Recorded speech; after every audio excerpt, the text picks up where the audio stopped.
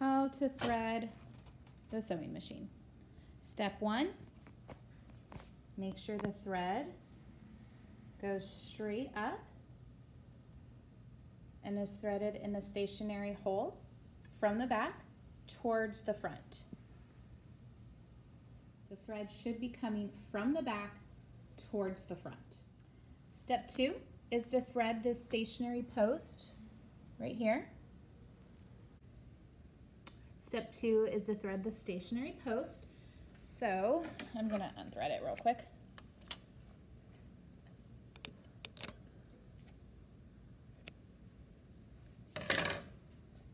So you bring the thread, it should be threaded from back towards the front.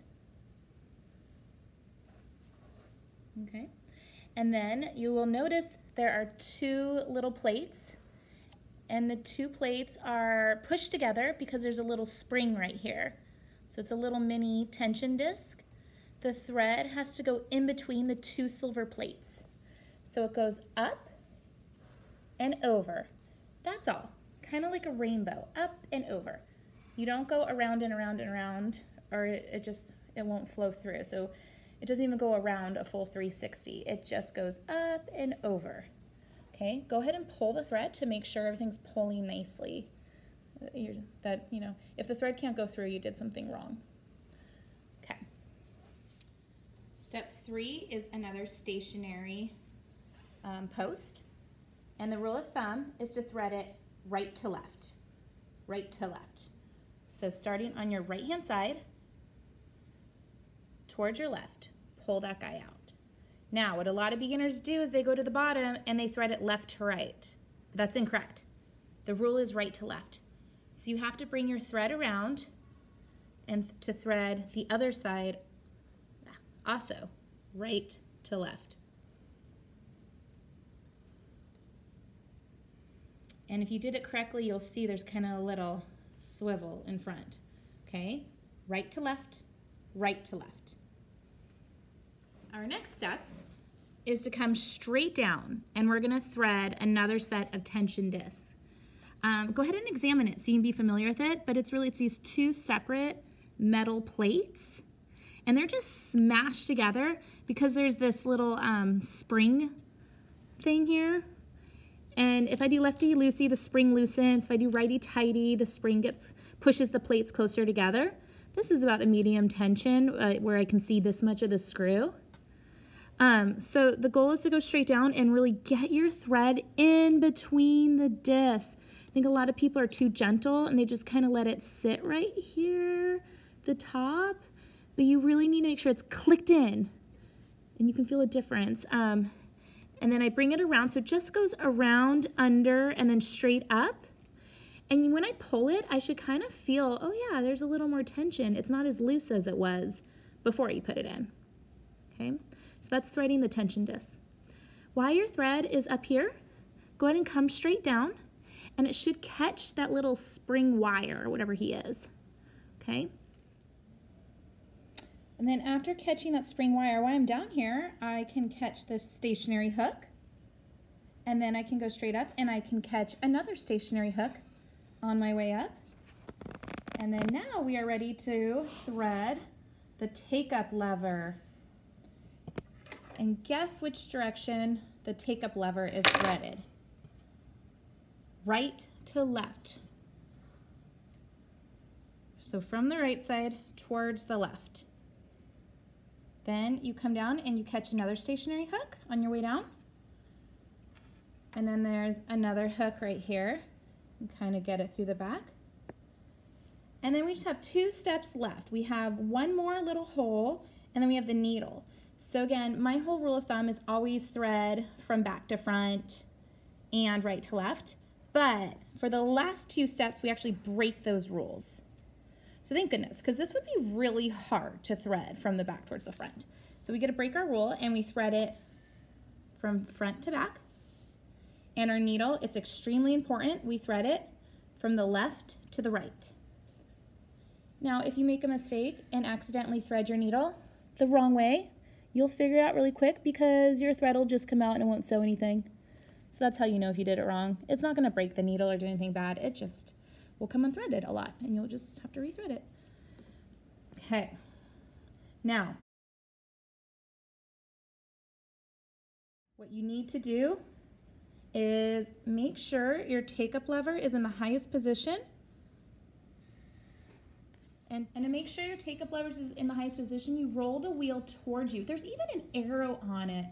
I don't know why. I noticed a lot of beginners, for some reason, naturally want to push it away from them, but it causes a lot of issues. They get jams a lot easier. I've seen some people find success. They did it and it didn't ruin everything, but it's not a high percentage. So if you just want to avoid any drama or trouble, just get used to rolling it towards you. Follow the arrow and everything will be happy. So keep rolling it towards you until your take-up lever is the highest position possible. Okay, so I'm rolling the take-up lever towards me, and that looks like that's the highest position. Great. Okay. So once it's in the highest position, take your thread and pull it underneath your presser foot towards the back and see what that feels like.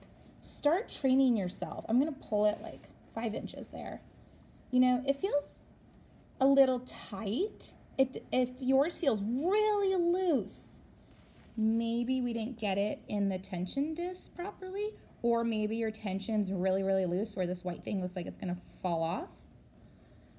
Or if you're pulling it and you can't get it anywhere, maybe we wrapped it too many times around something, or it's just not threaded correctly. I don't know. But the more you pull this, the more familiar you'll become with what feels like good tension and bad tension. And before you even start sewing, you'll know if your machine's threaded correctly or not, so that we don't have to waste any time. So go ahead and practice that, but it should go through. I do want to note that if your take-up lever is down, I'm going to roll the wheel towards me to demonstrate that. See how my take-up lever's down? But my needle's up. Take-up lever's down. If I pull my thread, it's locked and it won't come through. So I have to really pull hard. And sometimes students do this and it breaks their thread, but this is not a good test. If you're going to test the thread tension, it's really important that the take-up lever is up high. Great. Another thing too, sometimes I see students pull the threads towards them. That's not really good either, because then it might bend the needle a little bit, and then your needle might eventually break when you're sewing. So it's always best to put the thread underneath the presser foot so the tension can rest against the presser foot and not your needle. Okay, so pull it behind, away from you. So please, please, please, day one, just try to get in that habit for me. You'll notice my bobbin thread came up. I kind of wanted to talk about that real quick. Okay, I just took my bobbin thread out and I reset it and I put it back in. After your machine is threaded and you pulled your thread under your presser foot and pulled it towards the back and everything felt good, your take-up lever is in the highest position possible, you are ready to pull up your bobbin thread. This, to remind you, is a single needle machine. It's a lock stitch machine, so it has thread coming from the top of it and thread from the bottom, and every stitch makes a little lock. That's why they call it a lock stitch. Same as your home sewing machines. Okay, so I'm gonna hold my thread, just a little tension, just to kind of hold it kind of tight. And all I wanna do is I wanna take one stitch. And that one stitch will pull up a loop up, and I can pull up my bobbin thread through that. How to go wrong? Well, you could take 1.5 stitches, and that won't really work. You can do 2 stitches. That won't really work. You could do half a stitch. That won't really work either. So how do you do just 1 stitch? Okay, 1 stitch is when you roll the hand wheel towards you and you keep turning it, and the take-up lever starts in the top position, and the take-up lever does 1 full rotation.